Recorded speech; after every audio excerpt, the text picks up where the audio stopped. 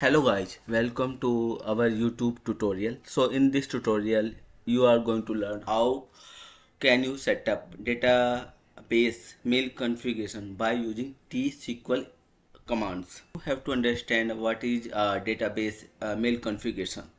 So database mail is the most useful feature in SQL Server, which allows us to send email through the database.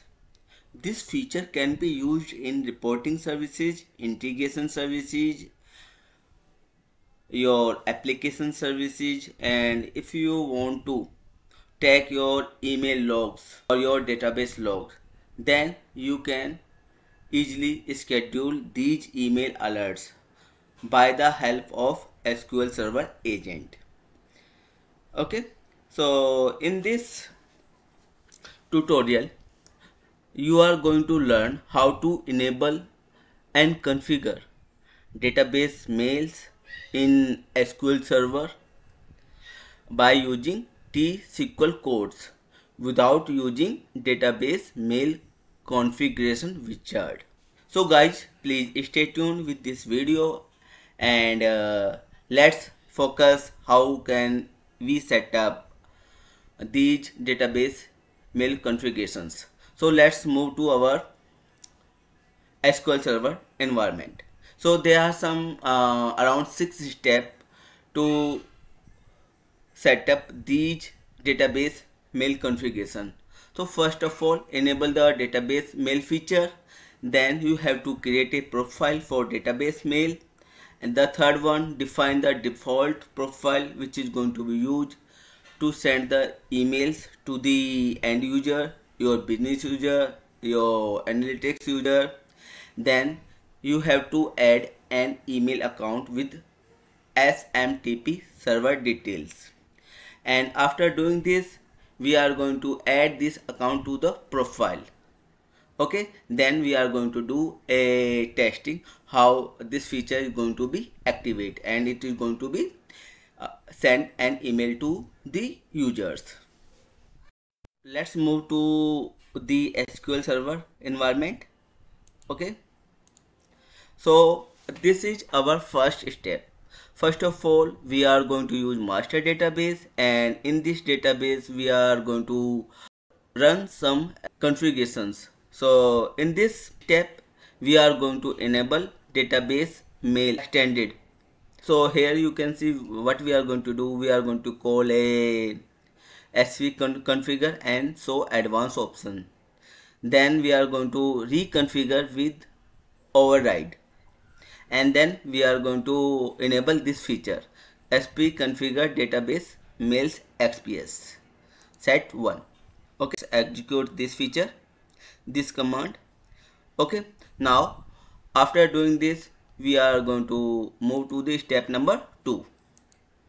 So in this step we are going to create a profile name and we are going to define the description of this. So here I have already created a profile name DBA notifications, so I am going to change it as a DBA hyphen notifications.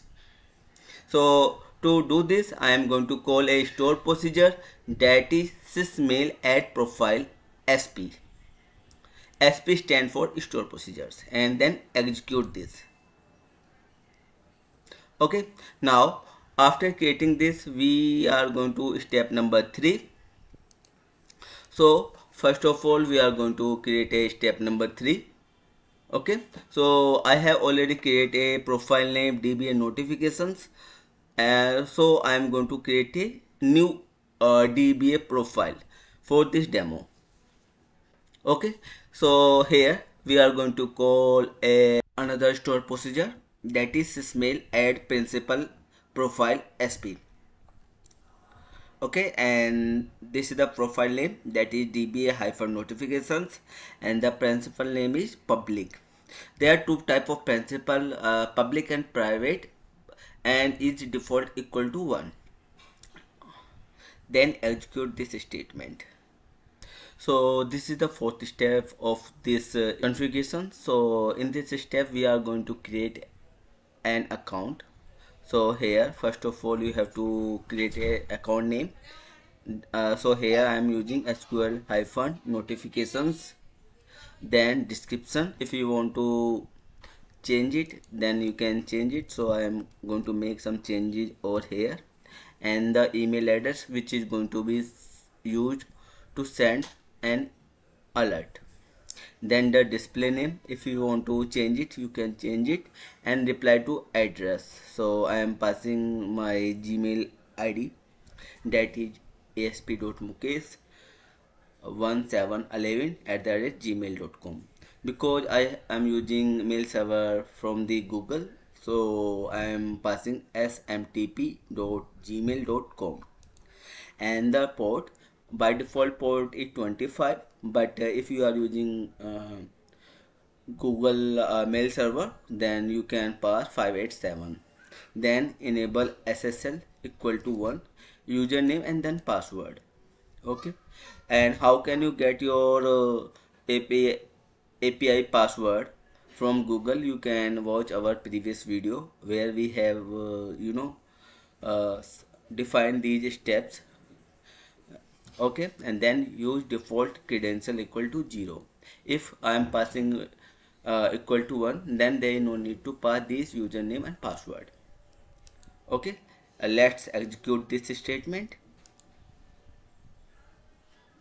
Okay, now we have created the profile, we have created the account. Now our fifth step is going to make a relation between account and profile. Okay, so I am going to my fifth step. So here I am using a already existing store procedure. This mail add profile account sp. So you can see the name of add account, profile account. So the profile name is dba hyphen notifications, and the account name is SQL hyphen notifications. Okay, and sequence number equal to 1. So we are going to execute this statement as well. Now we have done all the necessary steps from 1 to 5. Okay, now we are going to test this functionality. So I'm going to my step number 6. Okay, so here I am using my profile name, that is dba hyphen notifications. So I'm going to make a change. Okay, so dba notifications. Okay, and congrats, dba mail received by you. Okay, successfully. Okay, thanks. Okay, now we are going to execute this statement, and then let's check our emails in my account, my Gmail account, that is this, and I'm going to refresh this. So here you can see the notification as well, that is dba notification message, and system support name is coming from the account, and this is the address we have passed to receive the emails, and then this is the sender. So here you can see it is very easy uh, to enable your database mail configurations by using T-SQL statements. Please like, share and comment, and don't forget to subscribe our YouTube channel.